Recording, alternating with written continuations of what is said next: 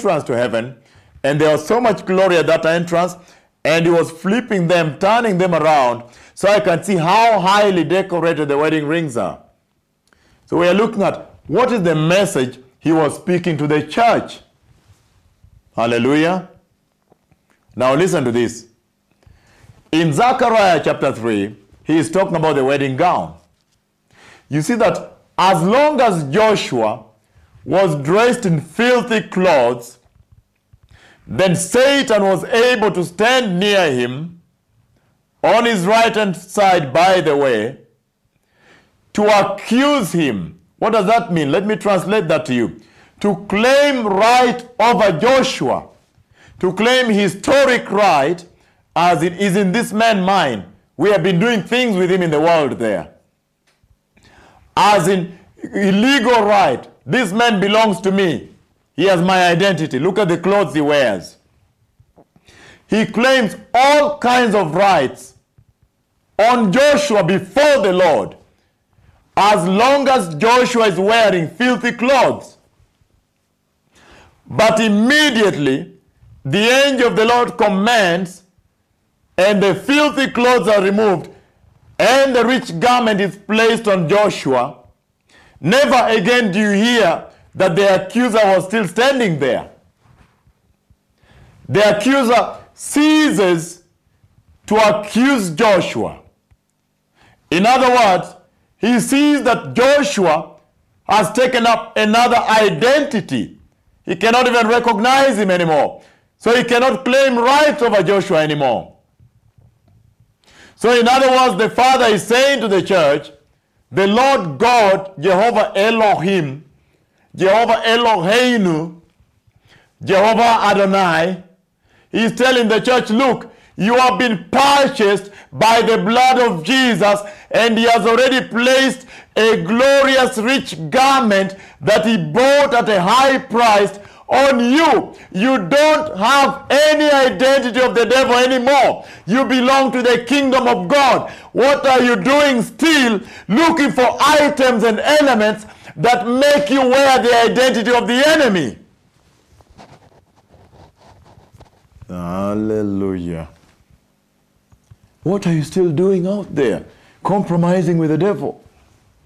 Look, now you have stained the wedding gown, and he is busy claiming right over you.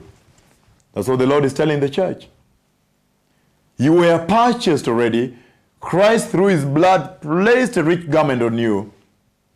When you repented, what are you still doing out there with so many stains, doing things with the devil that makes him put marks on you that are synonymous with his name, that mark you for him, and yet you were purchased at a price, very high price. The Son of God died for you.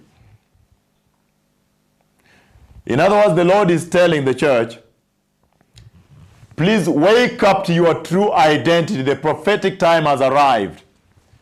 You belong to the kingdom of God. You have inheritance in the kingdom of God. If you will go by my will and my requirements and keep my decrees and my laws, I'll give you right of citizenship, right of inheritance here, even right of governorship, so you can govern the courts, the house of the Lord, even rule with Christ for 1,000 years.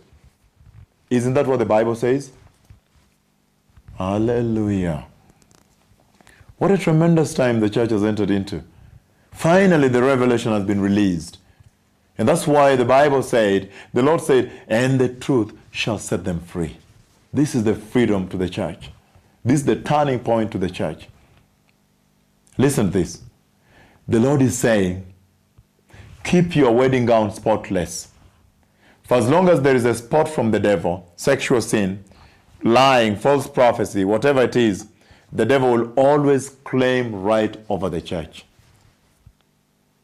So by placing the wedding rings in the sky, the Lord was waking the church up. He said, look, where is your gown? Look, I don't see you. Look, the devil is claiming right over you. And yet, time has come for you to inherit the kingdom for which you were created. Through the wedding rings, you inherit the kingdom of God. What a tremendous revelation. Hallelujah. Let us continue, viewers. This is absolutely mighty. I want to continue looking at the gown, the wedding gown. Tremendous, tremendous on the gown. The purification and the wedding gown. Let us turn now to the following scripture.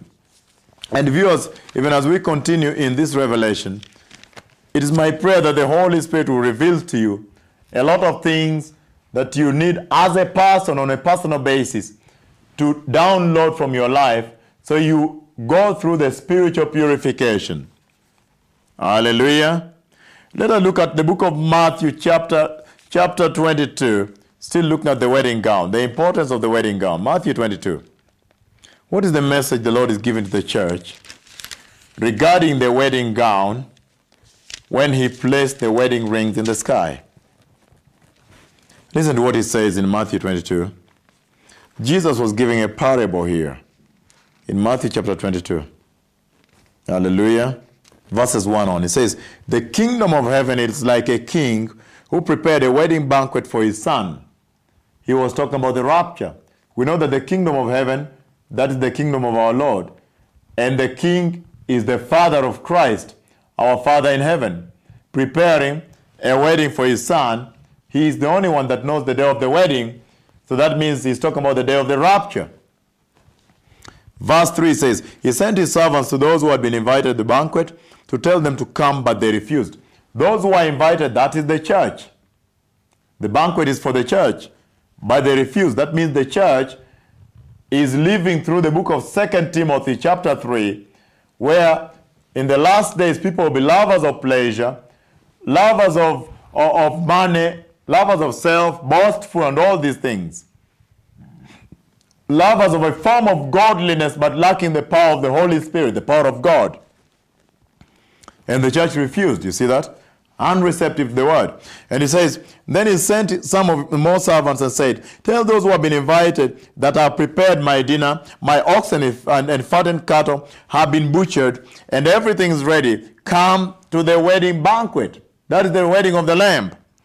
But they paid no attention. One went to his field, another one to his business. Verse 8. Then he said to his servants, the wedding banquet is ready, but those are invited. Now listen to that very well. Those are invited did not deserve to come. Which means he's talking out of desperation. Did not deserve. That's judgment. Go into the street corners and invite to the banquet anyone you find, by the way, who are ready. Meaning that there are some people in the streets who will be in wedding gowns. So the servants went into the streets and gathered all the people they could find, both good and bad, and the wedding hall was filled. That's the place they stayed before the wedding banquet took place. But verse 11 is so important for you. He says, but when the king came to see the guests, he noticed a man there who was not wearing wedding clothes. Friend, he asked, how did you get in here without wedding clothes? The man was speechless. Then the king told his attendants, tie his hand and foot and throw him outside into the darkness where there will be weeping and the gnashing of teeth. For many are invited, but few are chosen. What a mighty revelation, precious viewers.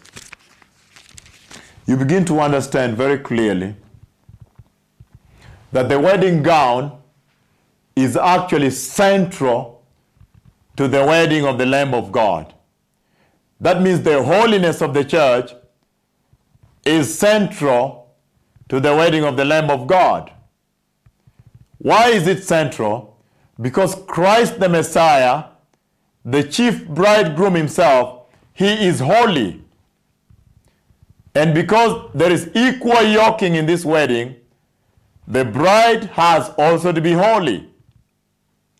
But what amazes me here, he develops a standard here based on the wedding gown. He says, however much you refuse the message of repentance and to prepare for the wedding that is being announced, the wedding rings are already in the sky, but without